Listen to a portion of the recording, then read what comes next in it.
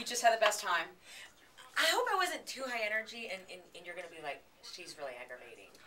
Whatever, Robin. I mean, whatever, Robin. I do think we're related. I think we're related. Okay, so we're just wrapping up here, and you're going to do what? You're going to be with Deepak Chopra?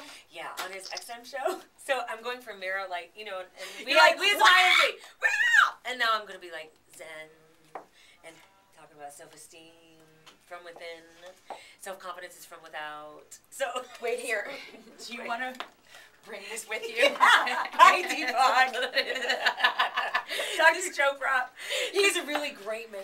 I don't know if you ever met him. He's really, he does make you feel good about life, and you can just do anything. All right, then. But I wonder what he would say about us. I do.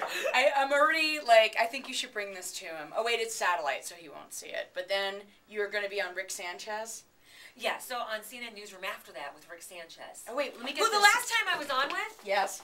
Trying to make the audience think that we were dating. We're both married. I don't know what he's thinking. The truth is, we're dating. You know they call it bromance? What do they call it? Like, women who have TV crushes. Like a girl crush. Girl crush. Okay, excellent. I gotta go.